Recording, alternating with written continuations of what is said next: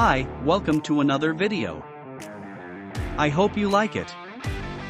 Don't forget to like and subscribe. Let's go to the video. Mercedes-Benz SLS. This review was first published in issue 223 of Top Gear magazine, 2011. As supercar makers often do, Mercedes-AMG chose Monaco as the place to let us have the SLS Roadster. This is not a place for going fast, well, not except for 2 hours on one Sunday of the year, and then only for a strictly limited number of drivers. Normally, the traffic moves like treacle, there are loads of expensively fast cars here, but they're all confined like cheetahs in a tiny zoo cage. If supercars could wear facial expressions, theirs would be baleful and unfulfilled. It's especially poignant for Mercedes sports cars. The SLS and AMGs have always had a reputation as favored transport for a certain kind of Monte Carlo wealth. Even before we drive it, then, Top Gear knows that the SLS Roadster will doubtless be a heck of a lot better a sports car than it needs to be to please those buyers. In this environment, all it needs is style and luxury, a tolerably plush ride, and the ability to glide through the traffic in auto mode without jerking or stuttering. To that end, there's a new suspension option of adaptive dampers with 3 settings, including a decently pliable comfort mode.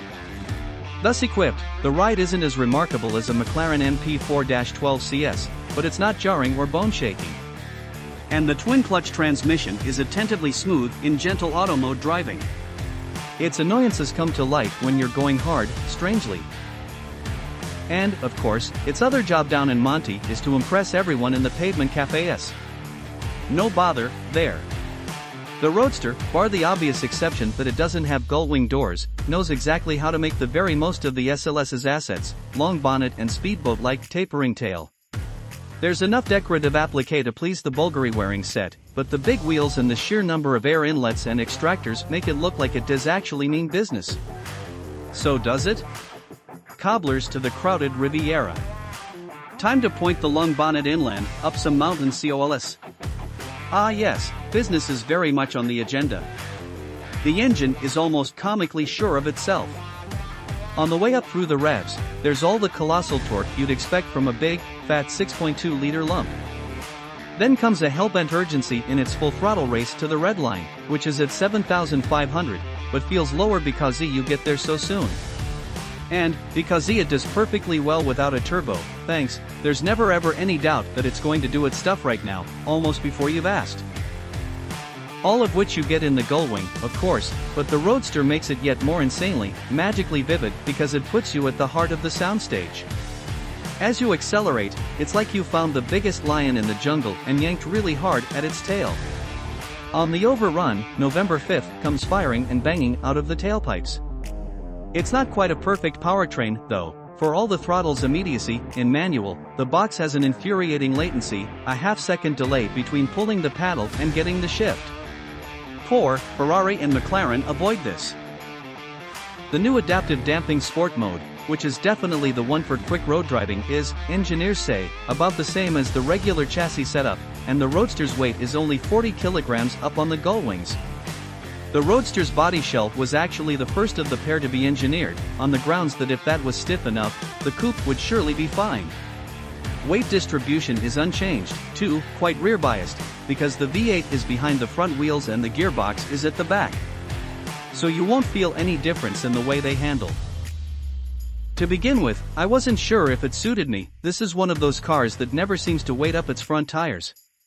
Okay, racing drivers love them, but I'm a road driver. The steering's quick, if just the right side of nervous, and, as soon as you ask, it dives into the corner and immediately throws all the action onto the back tires. That's how you know how much grip you've got, the rear's always telling you. Not sliding, if you have the ESP in the sports setting, it stays safe, but also ever wriggling, ever alive. And so are you. In the end, I got converted and very definitely didn't want to stop.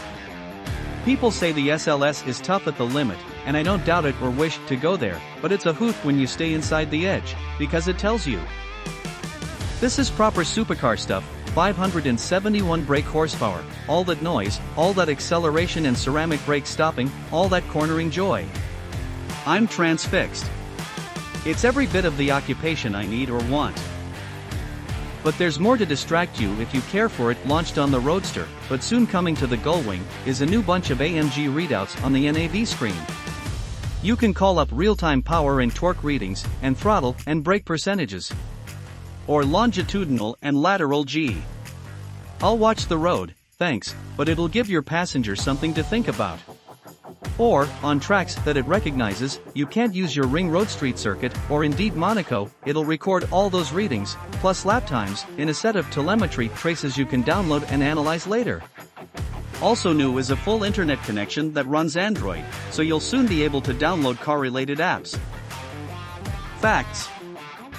If you are a fan of Mercedes-Benz vehicles, aware of important factors like the Mercedes-Benz GLC price, then it is highly likely that you might have heard about AMG.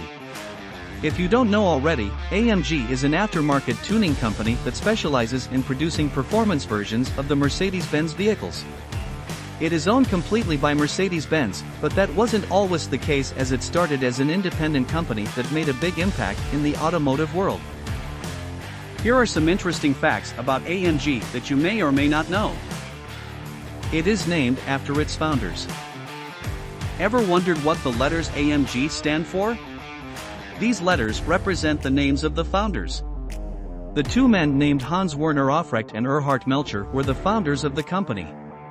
The letters A and M represent the surnames of both the founders, while G was taken from Grossesbach, which was the hometown of Aufrecht. It started in a garage. Just like many success stories of some of the biggest corporations of the world, AMG also started in a small garage in 1967.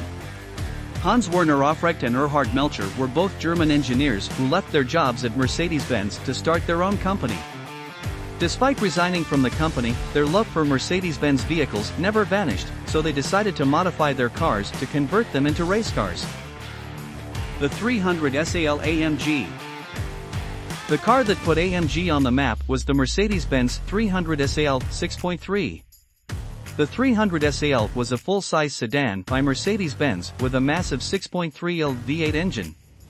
The car produced 250 HP and had a top speed of 137 miles per hour, which was fairly decent for a luxury sedan at the time.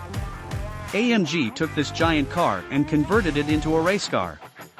They shaved off almost 430 pounds off the car and converted the engine displacement from 6.3 to 6.8L. After the modification, the car was able to produce 428 HP, and the top speed was also raised to 165 miles per hour.